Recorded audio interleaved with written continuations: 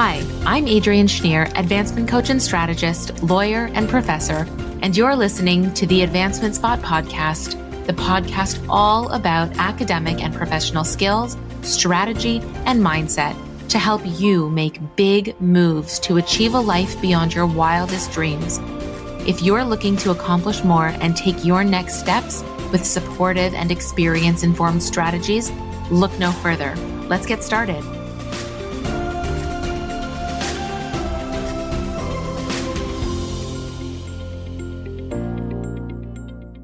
Hi, and welcome to the Advancement Spot podcast. I'm your host, Adrienne Schneer, and I am so grateful that you have taken some time today to spend some here with me. Today, we have Peace Akadinma joining us on the podcast. Now, I'm so excited to have Peace here. Peace is a grad student completing her master's in the Health Policy and Equity program at York University, which is my alma mater. So big shout out. That's where I did my master's and PhD. With 2 degrees, one in nursing and the other in global health, Peace is interested in the ways in which health and politics merge and the outcomes produced as a result of the confluence between the two. She spends her free time reading books, writing poems, and drinking coffee. Now, I can relate. I have a coffee in front of me where I'm going to be sipping as we go. And Peace, I'm so excited to have you here. Thank you. Thank you. It's a pleasure to be here, Dr. Adrienne. And you are not only a listener of the podcast, but you were also a past student of mine. Yes. And so full disclaimer, full disclosure. Yeah. Peace and I know each other from a little bit before. And I'm so excited that Peace is here because, Peace has always been somebody who is, whether it's in the classroom or in the comment section on Instagram, we always have such a fun discussion. And let's take it away. So Peace, how are you? I'm doing well. Thank you for asking. How are you? I'm good. So I gave a short introduction, but that's certainly not all there is. Can you give us a little bit more about who you are, what you're doing now, and how you came to this place of doing your master's? It's huge. It's great. Okay. What do I say? Well, your audience already know my name, Peace Akadinma. I was born in Nigeria, and in 2014, my family moved here to Canada. And it's interesting because growing up in Nigeria, I've always wanted to be a lawyer. But my parents were like, nope, you are not going to be a lawyer. You're going to be a nurse. So, and the way that the academic system is structured in Nigeria is quite different, where when you get to grade 10, you have to choose whether you want to become an art student or a science student. Now, if I went with my initial path to be a lawyer, I would have gone to the art stream. But because my parents insisted that I would become a nurse, I went to the science stream. And I continued that even when I came to Canada. And that was what led me into nursing. Now, in my 3rd year of nursing, I believe I was doing my clinical rotation at Michael Garron Hospital on the psych unit and just looking at the way that our psych patients are treated in the hospital and making that comparison in my head about how it's done in Nigeria really lit something inside of me. I cannot tell you what, but what I can tell you is that I just knew in that moment that nursing was not going to be my long-term career. And after nursing, I immediately went to global health. And global health, meeting professors like you and other intelligent professors, Matt Chipoyer, I have to give him a shout out too. And just learning so much about policies, influence of politics. I think that all of these things structured my path to now pursue my master's and grad. Well, my master's in health policy and equity. And that is how I got here. Yeah. So I love that. I want to talk more about so many things, but the first thing I want to talk about is this switch in your journey, because you have a nursing degree.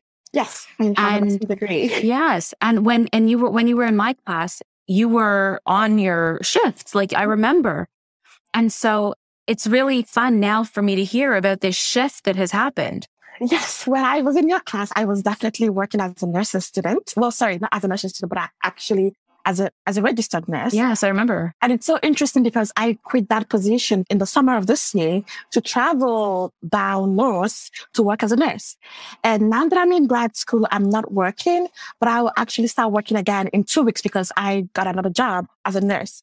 So yes, I utilize my nursing degree while making a switch into a whole different career. And I think that it's so important that you say that you're using your nursing degree you're making the transition. But I think that even in your work, in your current program and in your current research, you're still relying on so many of the skills and so much of the knowledge that you brought with you, right? Absolutely. Absolutely. And I like that you say that, because something that I tell people all the time is that my nursing degree is not a waste. The fact that I'm able to contribute critically to any conversation that has to do with health and health policy is because of my background in nursing. And again, global health, of course. But my background in nursing allowed me to, have an insider perspective to what's going on. For instance, in my class last week, Tuesday, we were talking about, I believe, Bill 124 and the way that policies impact ancillary workers.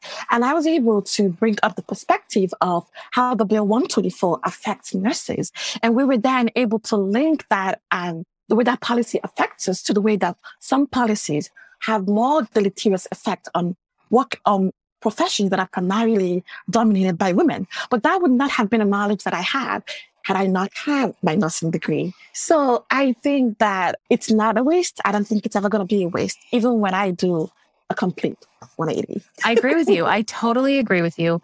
And, I felt the same way when I was on my journey. Nothing that I had done was, I didn't feel like anything was a waste, because everything just helped me build that knowledge. And I always sort of have this vision in my mind of having like this massive filing cabinet in my brain. And the more I learn, the more files I have to put things in, the more of a foundation that I have for learning. That is how I feel now with trying to figure out what I'm going to do for my MRP. There was just so much topics out there. And the more I learn, the more I have to file in my head, Yeah. So for our listeners who are in a different master's program, MRP is sort of like, it's called major research paper. It's sort of like a master's thesis. Yeah.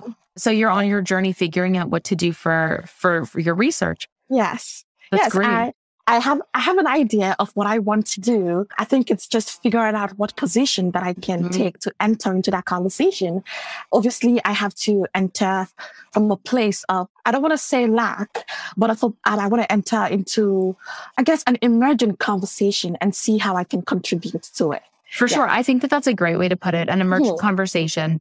And I think something that a lot of grad students actually have trouble with, and a lot of my clients, before they come to work with me, they have trouble with nailing down that question. And so the question is often, okay, how do I come up with this research question for my MRP or my thesis, or even my PhD applicant and student clients will say to me, how do I come up with my topic, my research question? And quite often the first step is doing those lit reviews to figure out, okay, where are the gaps? Where are the gaps? And those are where the real, juicy pieces are for conversation, and where there might be that emergent conversation. And maybe the emergent conversation had ebbs and flows over time. That's quite possible, but you can reignite it too, right? Interesting.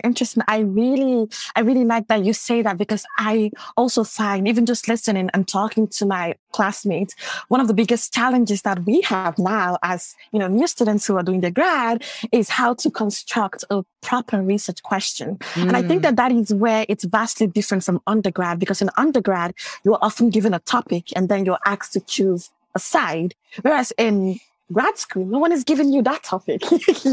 You have to figure out your interest, and you have to formulate an original research question. And you have to.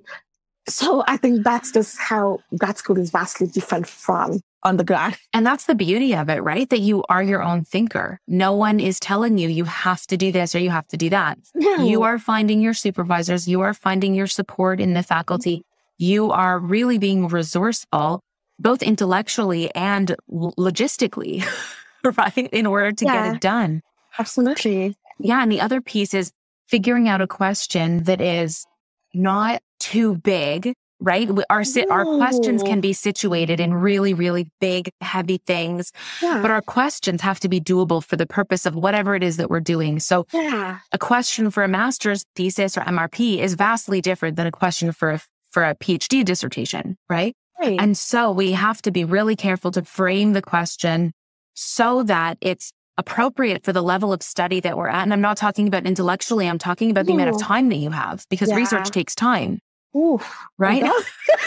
It takes time. More so if you have human participants, if you're doing interviews, rather than, straight up policy analysis or content analysis, which typically you can do, with fairly few resources. And especially if you're using publicly accessible policy, like I do, like I study publicly accessible policy. And so there's so many conversations that I have with students in my classes, my clients, about the types of questions that are going to serve you in making progress, right? You don't want to be stuck with this like massive question that's going to take you 4 years to answer. And you don't need to have an answer, actually. You need an analysis, right? You just need to make a step. Oh, okay. Right? Okay. No, because I think you just set me free. I think you just set me free because I was just talking to my professor a few hours ago that one of my biggest fears is that I am going to start my research and I'm going to find that the connection that I assumed will be there is actually not there. And but that's a finding. Exactly. She said the same thing to me. So I absolutely love that you said, I don't need to have an answer. I just need to have analysis. Ooh, thank you, Lord. Yeah, you need to, but that will be your finding, right? That what you anticipated, maybe your hypothesis or null hypothesis, depending on your field, will be something, will be disproven. Yeah. Right? That this isn't the way that the analysis went, but here's what you did find, because you're sure going to find something else, even if you don't find the association or whatever that you think you will.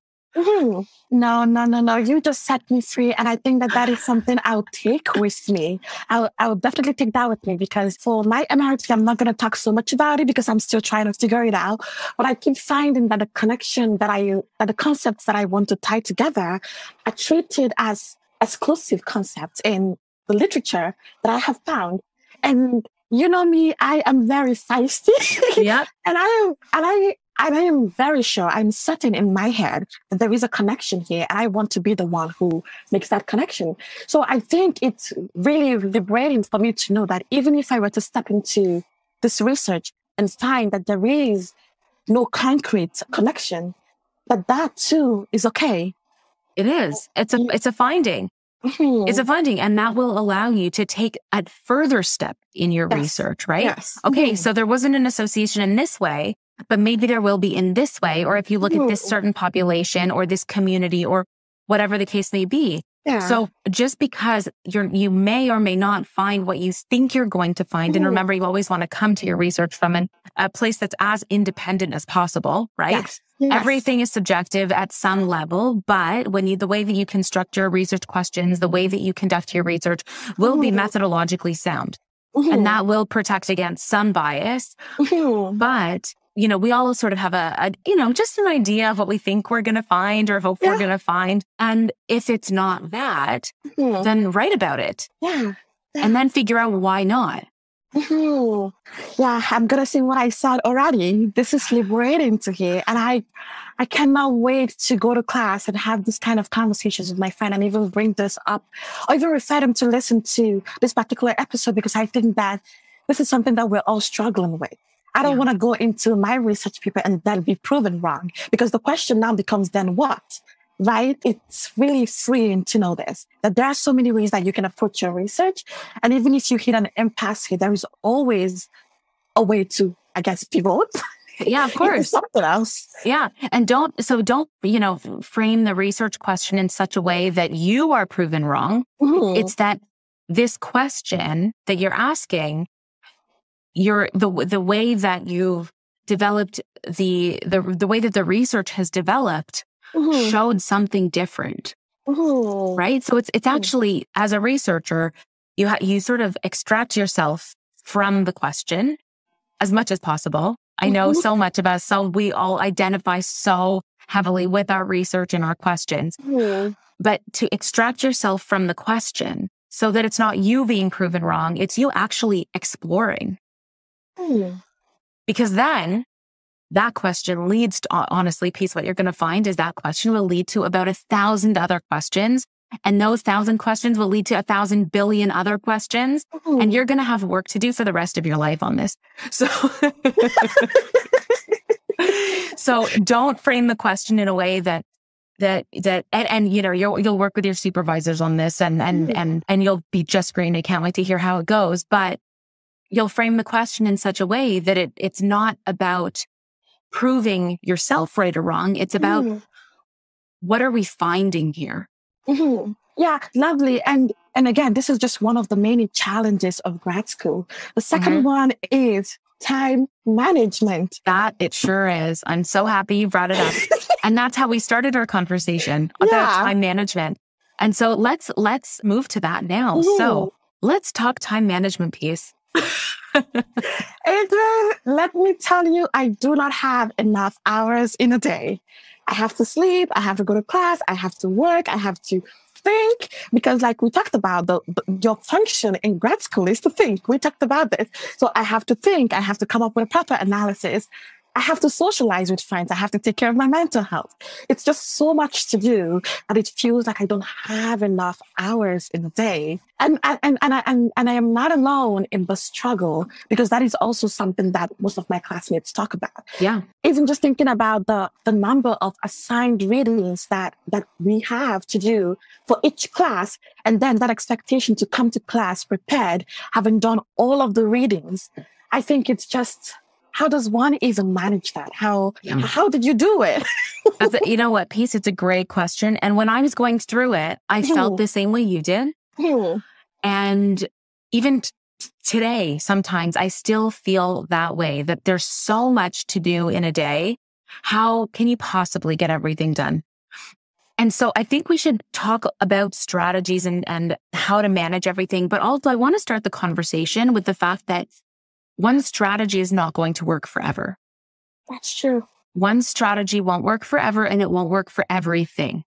So you may have different things where different strategies work. So for example, for me, my master's program and my time management there was very different than the PhD, which was very different than law school, which is very different now than somebody who's running 2 companies, right? And teaching plus. And, you know, having my own personal life. I mean, what does that even mean?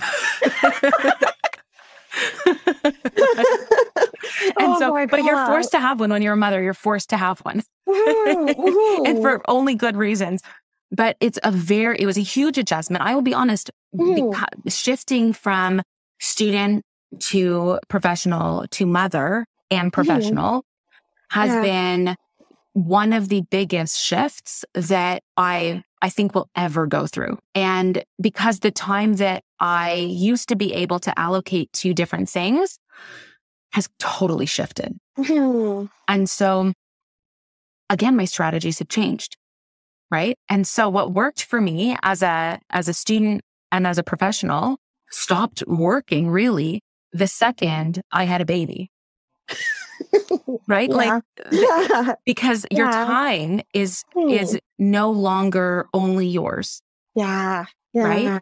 And so my schedule, for example, changed. So, I mean, every program that I did, the schedule changes, but then, you know, when you become a parent, your sleep schedule changes. You realize that it's not just about feeding yourself. Now you actually have to I have to be home for dinner.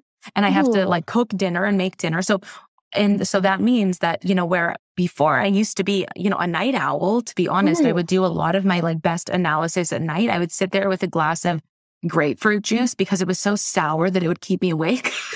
That's what I did I think it was grad school. I think it was probably my master's and PhD, even undergrad. I did that too. Grapefruit juice. And I would pick I sampled a few brands, and whichever one was the most sour was the one that I picked. And because I do everything naturally, you know, I really advocate, as you know, for health focused strategies and not anything that's going to, you know, hurt you, that's going to be toxic in the long run or even in the short term. Anyway, so I would do a lot of my analyses at night, and now there's no way I can work at night. No way. And so before, being a night owl really worked for me. And now all of my work is during the day.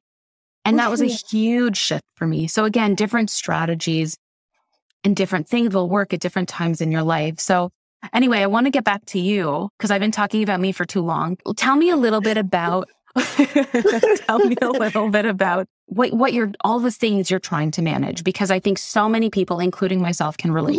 Well, like I said before, I'm trying to manage, school, keeping up with my readings, being able to work, at the same time socialize, and I guess take care of my mental health. Yeah. Because for me, I find that when I'm able to get enough sleep and when I have a good balance in my social life, every other aspect of my life seems taken care of. But when that's suffering, especially in my sleep, I'm not able to think. I'm not able to analyze. I'm not able to do my job. But in terms of strategy, I love that you mentioned the grape juice. I don't drink anything, but something that I've been doing and I'm still learning to do is how to go through an article in, how do I say it? I'm trying to find the proper way to articulate it because in undergrad, I loved, what's the word I'm looking for? Tactility, right? I love to print my articles. I love to sit down with my cup of coffee. I love to underline, annotate, make notes. I love doing that.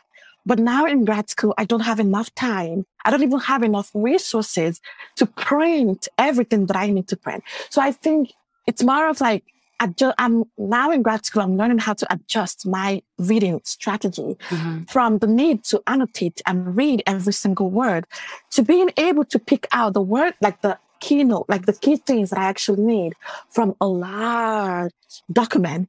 And that is something that I'm learning how to do now. I don't know if I'm going to ever perfect it because I still feel the need to annotate, to make notes. That is one of my reading strategies, I guess, to manage my time. Because again, we can both agree that it's very time consuming to go through 200 pages of only one article out of the 7 that you're assigned to read for one class, right?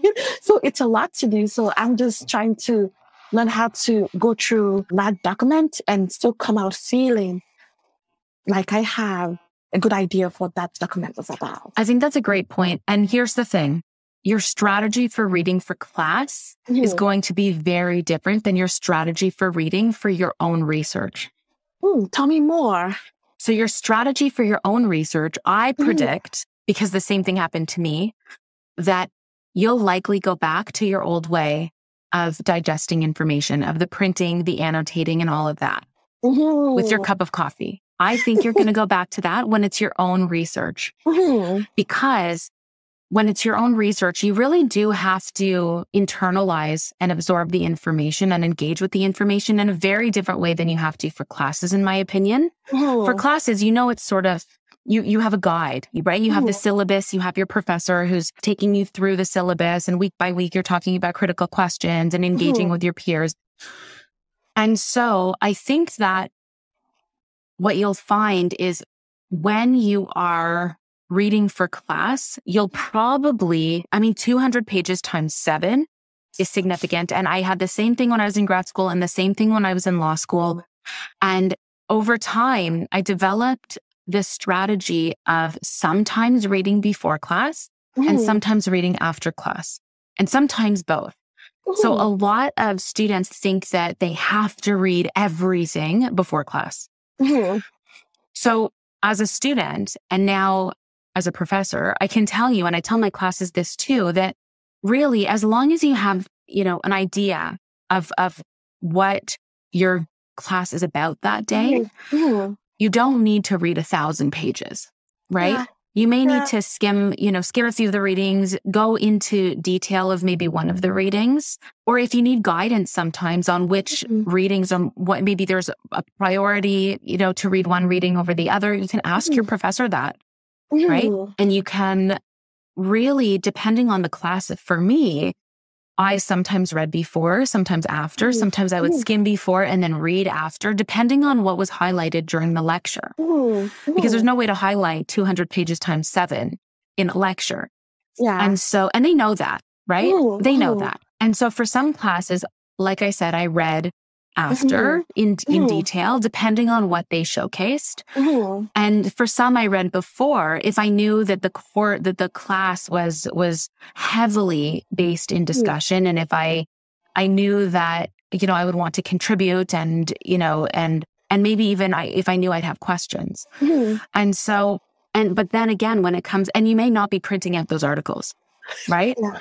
Which are basically like, that's like basically a whole book. So you're probably not going to be printing that out.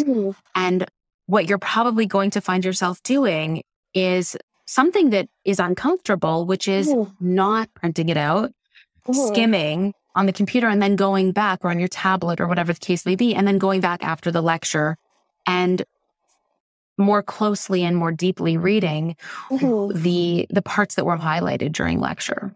I was gonna say, here you are again setting me free because I didn't want to admit this. 2 weeks ago, some of my classmates and I, we were having this conversation about how much work we have to do. And I told them, because in grad school, unlike undergrad, in grad school, a huge majority of your grades, it's like a huge majority is dependent on participation, right? So in one of my classes, our participation grade is, I think, I believe it's what, 60%, right? So that's significant. I actually haven't seen one that high before, if I'm being honest with you. That's significant. Yeah, so 40% is independent work where you do your own analysis and you present in class. And then the other 20% is how original your ideas are, like, and how often you speak in class, and the quality that you bring into the conversation. So joining that together is 60% because you have to do a lot of talking and original, and you have to bring a lot of quality analysis to get the full marks that you want, right? So I remember this was a totally different class. My classmates and I, we were talking about this, and I said to them, to be honest, I read 4 out of 7 readings. I read at least 4. And then I try to have a concrete idea of 3. And then when the other presenters are presenting, I listen so that I can make an analysis from their conversation, tie it back to the readings that I have done. And that is how I do my best to get my participation point. Because the talking is easy, but it's the quality of what you are saying. That's right. And then I try to sit back and listen to what everyone has said so that I can either build upon what they have said, or even say something that no one has said. Because again, it's not so much the talking, but the quality. And it's the quality that people remember. Right. And that is why they can come up to you after class and say, oh, I really love that you brought that up, or great presentation today. Right. So, but again, that is something that I do because of how little time I have. I cannot possibly read 7 articles in a day. And I think even students in undergrad, if there's anyone listening to the podcast, I believe that this will also set them free from the pressure of having to read every assigned readings. Like it's not tenable to do that. Yeah. And I think that there's a lot of guilt around not being able to read everything. I mean, certainly in law school, like it was sometimes absolutely impossible to read everything. And here's the thing. I think that everyone knows this intuitively, but no one talks about it, right? Everyone, there's this like shame around like being honest about what is like actually doable when we don't have 24 hours in a day, or when we work, or when we volunteer, or have family commitments, or have to sleep. Yeah. Right? And I think that shame is coming from academia, really, not so much the professor, but like the way that academia is structured. Like institutions, they often have this idea that we want a whole rounded person, but then punish you for the ways that you actively seek that whole roundedness. And one of those ways is, are you doing your readings? Oh, you're not doing enough readings. Therefore, I'm going to fail you, or I'm going to do this, right? And that results to a lot of shame because we are looking at students who have so much resources, so much time, and they are coming into class so prepared. And we, on the other hand, are over there feeling so much guilt because I can't do all the readings. I have to work. And then I cannot even imagine what it is like for international students who have to pay 2 times the tuition. And for them, it means that they not only have to show up to class well-informed, but they also have to work, right? So I just cannot imagine how they balance that. And it is a balancing act for sure. And it's also understanding, because I worked through grad school and through law school. And I don't know if you know, I don't know if you know this, but when we had our class together, I was in law school in the next building. I was a professor and in law school at the same time. Well, professor, yes, I did know that you were teaching.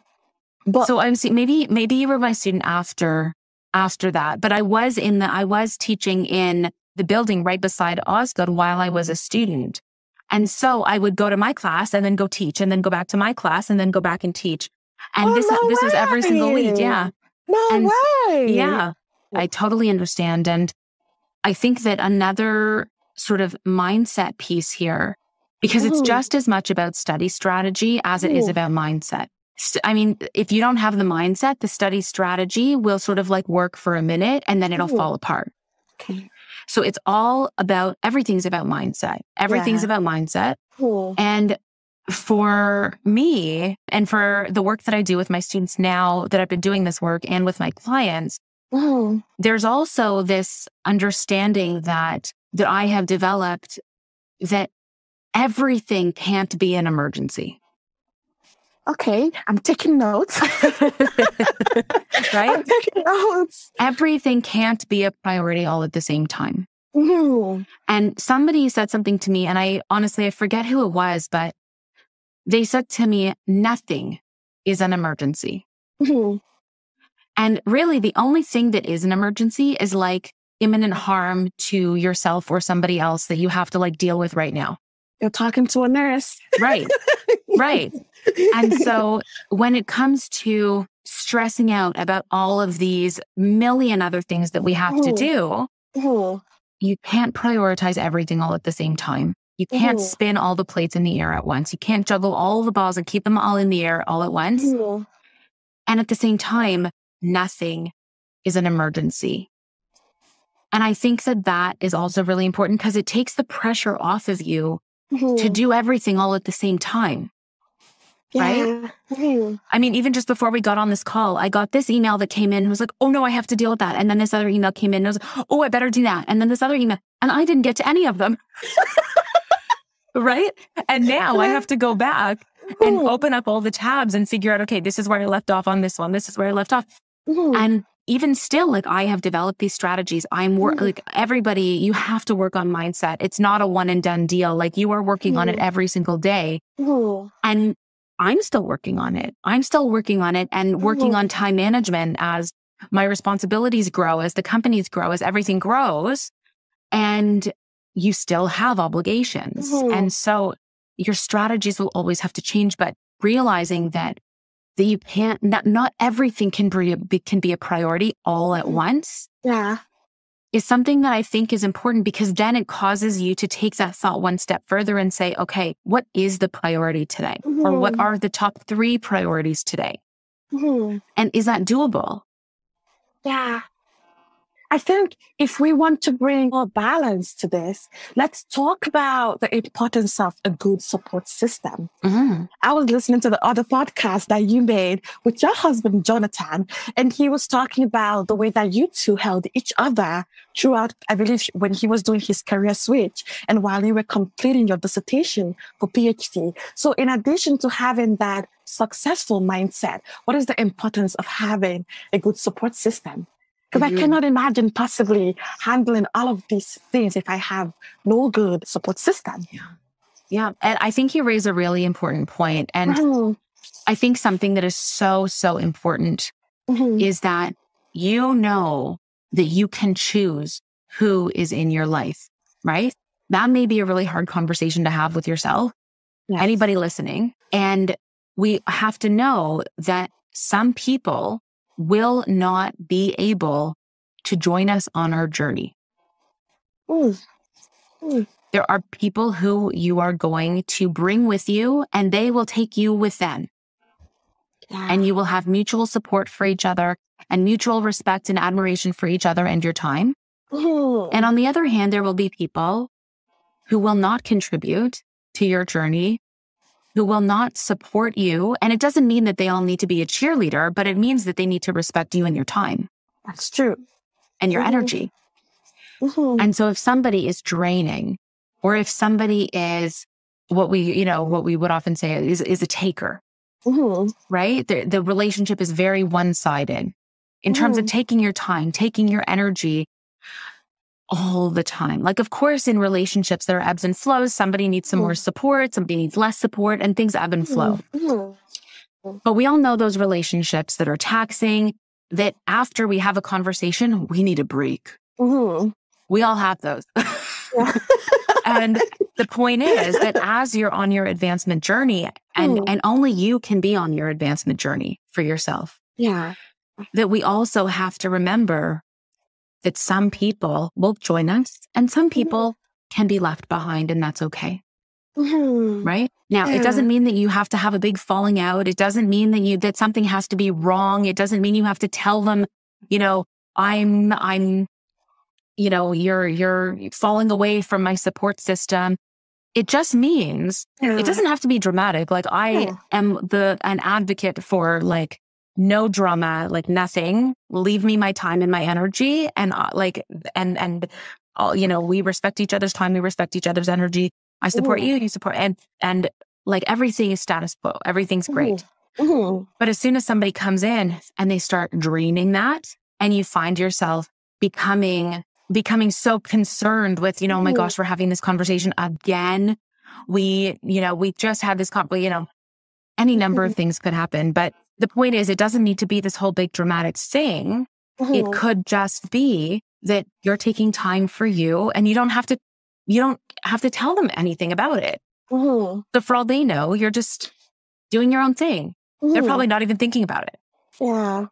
And it's a lot harder for what I've found is that it's a lot harder for people who are working on their advancement, who are working on their personal and professional success journey, that it's a lot harder to move on from those relationships because they often feel so, so like almost like loyal to that person, and they feel bad. Attached. And so that they feel bad to be prioritizing themselves. That's really tough. So I think, you make a great point, which is that you need a support system, just like everybody does. And you also, so not but and you also have a choice as to who is in that support system and who you spend your time with. I think that's so important. Yeah, very, very important. And, I'm just reflecting on that. And the only thing that comes to mind is if you don't do anything else, just have good support system. Because then when your social circle is balanced and you have people who support you, you then have the energy and the motivation that you need to get the things that you need to get completed, done, right? Yeah. But if you always constantly have to fight and then get ultimatums, and then it just takes away meaningful time. And I think, and it's also, I also have to give you credit here because you are a lawyer and a professor and at the same time a mother. So you are doing it all. But a dominant narrative in the society is that you cannot do all of this as a woman. You either have to be a mother and something else, but you cannot have it all. But I really love that you are telling me that you have it all and that you are still learning how to balance all of this, but not none of them, like you're not suffering. The dominant narrative is you either have one or the other, but if you have both of them, one must be suffering. And I'm glad to know that it doesn't have to be that way, that I can be in a very healthy relationship, have a good support system while working towards my goals. And it's all about priorities. That's right. You're absolutely right. You're absolutely right. You can have it all. You can have it all. And apply yourself. We tell everybody, this is our mission, is to help you live a life beyond your wildest dreams. Nobody else's, yours. And so if you want it all, go get it. And let's get you there. And so this is so important because can I tell you, so many people along the way have said, okay, when are you going to stop doing this? Or when are you going to stop doing that? Or, oh, you have a family now, you're not going to have time for this anymore. And in my mind, I'm like hell, I won't.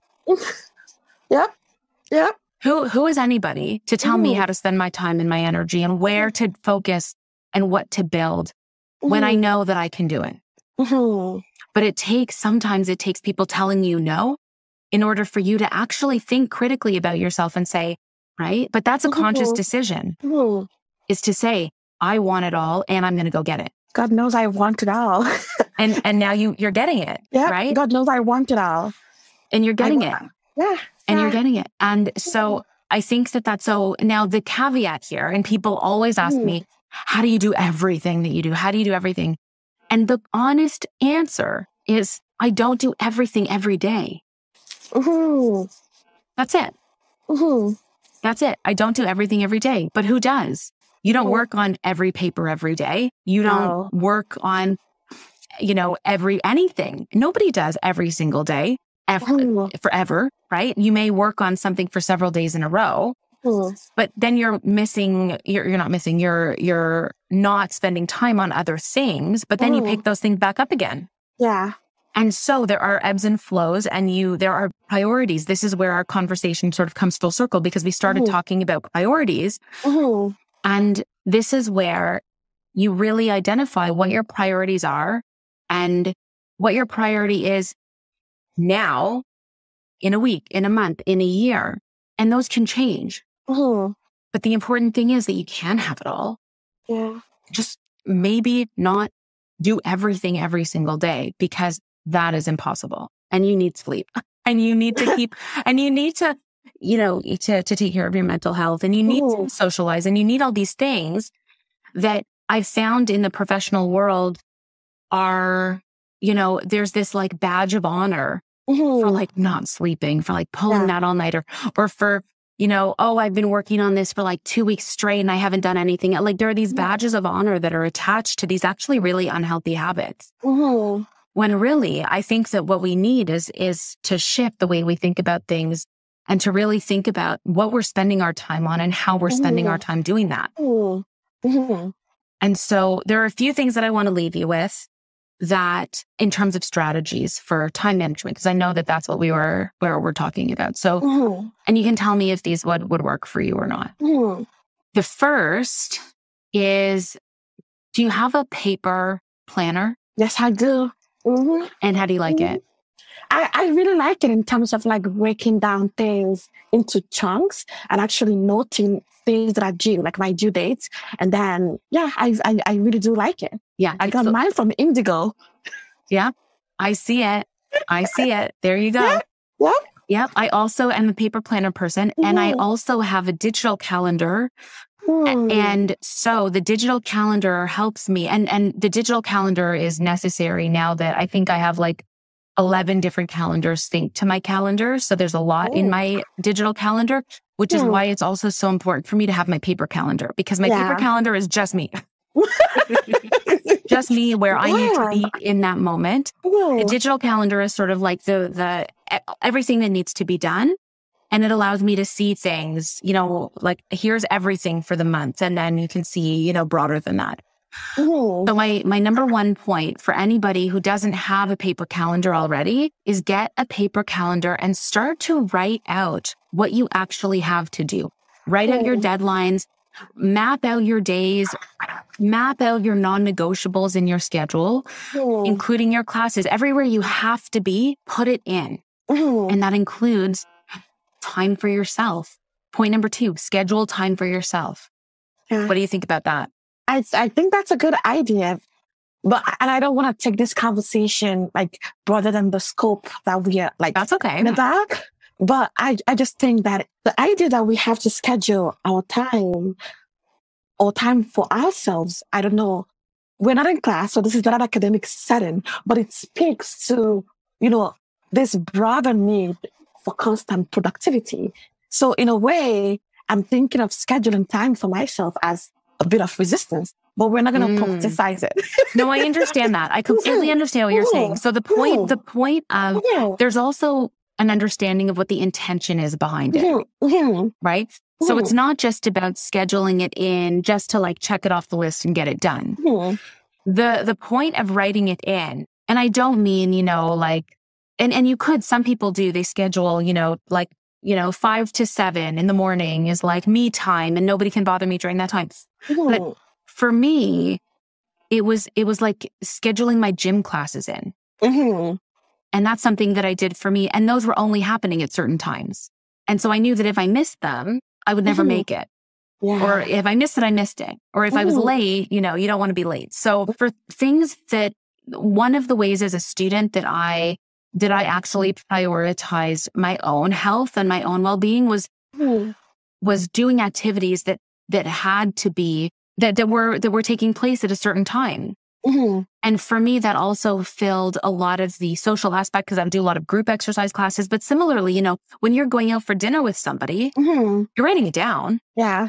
Because you don't want to miss it. Yes. So similarly, I think for, it's about the intention behind something. It's not the giving into the bigger like narrative of productivity. It's about just taking note of what is important to you. And really, once it's on paper, you're forcing yourself to take the time for it. Right? Yeah. So, but I think that that's a really interesting conversation. And I see where I absolutely understand what you're saying. Yeah. At the same time, when you're so busy, if it's not written down, it's not happening. Which is why I really like that point to schedule time for yourself, because it's a form of resistance. Like, hey, what did you tell me hours ago? Well, few minutes ago, everything is not an emergency. It can wait. Yeah. You need time to sit back and rest. Rest is a form of productivity. I tell that to myself too. It is. Well, of course it is. Yeah. Yeah. And so it could even be as simple as like setting a timer at a certain time in the evening and saying no work after this. And so, and then whether you write it down or not, that the timer is going off because time gets away from us. No doubt. That could also be helpful. And so I think that it's, there are so many things. We could talk about this for years, I think. And so we might have to come back to this again. But I think that one of the takeaways, I think, is that the same strategy won't work forever. When something isn't working anymore, don't be afraid to change it, and don't make like groundbreaking changes. Make like little changes and see what's working and what doesn't. You don't want to like upend your full system just because like some little thing isn't working. You just want to be clear about what that little thing is. And also just remembering, and I know that, we might have heard this before, but it is so different in practice to really understand that we have to, in order to build a life beyond our wildest dreams, you have to do things you enjoy. You have to. And you have to prioritize that because then they won't, if you don't enjoy what you're doing, then they're not your dreams, they're somebody else's. Okay. I've never had it said that way before. That's interesting. Just like you transitioned from nursing, so that ended up being something that you were interested in, but it maybe wasn't yours. Right? Yeah. The same thing is when you're building that life beyond your wildest dreams, you want to make sure that you're prioritizing the things that are meaningful to you, because that's where you're going to thrive. And then the strategy will come. Yeah. Right? It's so important that we do things that we enjoy. There's always going to be, a class or, something that we don't want to do, something that, we have to do that we don't want to do. But on the whole, when we look at things on the whole, we should be able to look back and say, yeah, I enjoyed that. That contributed in some way. And even if you didn't like it, it still contributed. Right? Yeah. I think that's a very useful advice, even just taking it back to how we were talking about how formulating a research question and your NRP, how that process is very intensive. I cannot imagine researching something you do not like or have no interest in. Boy, that would be so boring. So I think that's a very useful advice, to do the things that I'm interested in. Yeah. And that's what I tell all of my students and any of my clients is, if you're, especially, for example, when I'm teaching, don't pick something that you're not interested in. It's going to be, the whole course is going to be hell if you're working on something that you're not interested in. Don't do it. Pick something that you're actually interested in. And so I think that's a great place to leave it. Peace. What do you think? I think it's a good place to leave it at too. Like, we have made a complete 360, tying in all of our conversations together. Yes, Peace. And I want to ask you one final question. Okay. what is one piece of advice that you would give your younger self? Ooh. What is one piece of advice I'll give to my younger self? To be honest, I know this is very cliche, but it would be believe in yourself. Mm-hmm. And that's believe mindset. In yourself, believe in your ideas. Your ideas are relevant, original, concrete. Yeah. Amazing. That would be the advice I would give to myself. What would you give to your younger self? Dang, nobody's turned it around on me. One piece of advice that I would give my younger self, I would give myself a lot of advice. I think one piece of advice would be to not be afraid to shift, and that the shift is the learning. Oh, the shift is the learning. Those hard moments. And this is what informs a lot of my work with my clients, is that those hard moments that nobody talks about, that's where the learning happens. And that would have helped me a lot when I was younger. Now I can look back and I can, I have hindsight on all these things that, happened, and the transition, and even, everybody goes through horrible things. But I think that some of the most horrible things that have happened were all in the service of learning. And now I can give my clients the benefit of everything that I went through so that they don't have to. The shift is the learning. Oh, so many gems. So many gems on this podcast. Lovely. Yeah. No. Thank you for that. That is something that I'll also take with me. The first one you told me was, if I don't have an answer, it's okay. Analysis is. And now you are telling me the shift is the learning. That's something I'll take with me outside of this podcast. So thank you so much, Adrian, for that. Oh, Peace, you're so welcome. I'm so happy that you joined me today. You're welcome back anytime. Thank you for having me. Yes. And I am so grateful that you've taken the time. And to all of our listeners, thank you so much. And we'll see you next time.